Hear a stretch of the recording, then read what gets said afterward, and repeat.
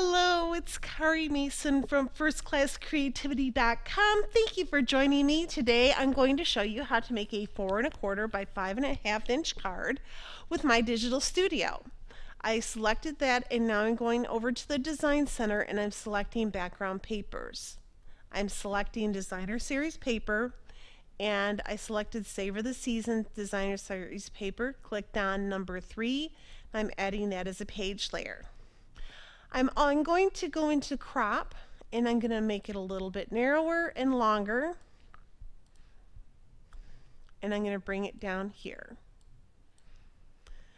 I want to make it a little bit higher, so I'm going to go ahead and bring this down like that, so that looks good. And if you want to be, if you're a real technical person and you like to do things by measurements, you can see the measurements as you are cropping, so you know exactly the measurement of it. I'm a kind of a girl, so that's how I ended up with that. Now I'm going to go over here to this resource palette. I selected the stamps. Again, this is Savor the Season. I'm selecting this grid lines, and when it came here it was in black, but then I chose the color up here and I selected Old Olive, so everything would be Old Olive, and I'm going to go ahead and send that to the back so it's behind this other grid line paper. And even though they're both different size grid lines, it still looks really cool, and it's going to look even better when I put my cherry cobbler seam binding in. And so I went over here to the flower, which is the embellishments, and I'm going to go ahead and select the seam binding ribbon. I'm going to make it just a little bit narrower.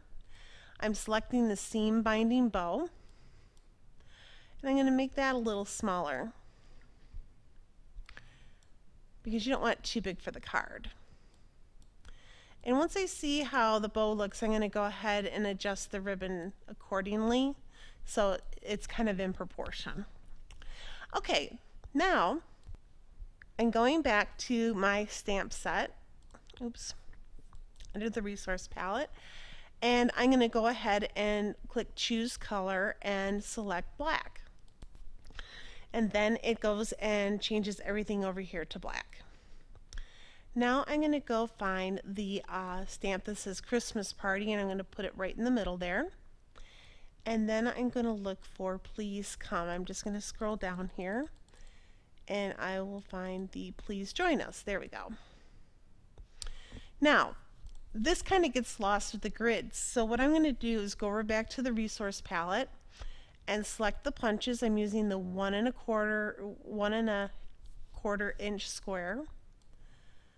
I'm pulling it out a little bit because it's a vector file, so this you can kind of manipulate a little bit more. I'm going to kind of center it on the page. I can also do that by using this align feature right here. I can align it center and it'll go ahead and align it right where I want it. I'm going to color fill it in white, and I'm going to do a matte in cherry cobbler. I'm going to move this up to 8, and you can see it makes the matte larger. And then I'm going to choose cherry cobbler, click OK, and then I'm going to send this backward. I might have to do it 2 or 3 times. There we go, 2 times. And there I have Christmas Party. Now I can also create another layer here, because layers always look nice on a card, even if it's like a printed card. And I'm just going to go ahead and just make the layers a little bit like this. And again, I'm going to go ahead and matte this with Old Olive.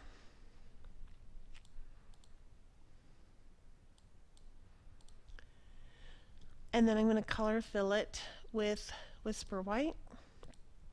And I'm going to go ahead and send it backwards, probably around 2 times. And there I have my Christmas Party invitation ready to be sent out in the mail. Now if I want to put the inside in, you're going to have to check back to my next tutorial to find out how you do that. So if you have any questions, please contact me at www.1stClassCreativity.com. Thanks again for joining me. Until next time, happy crafting.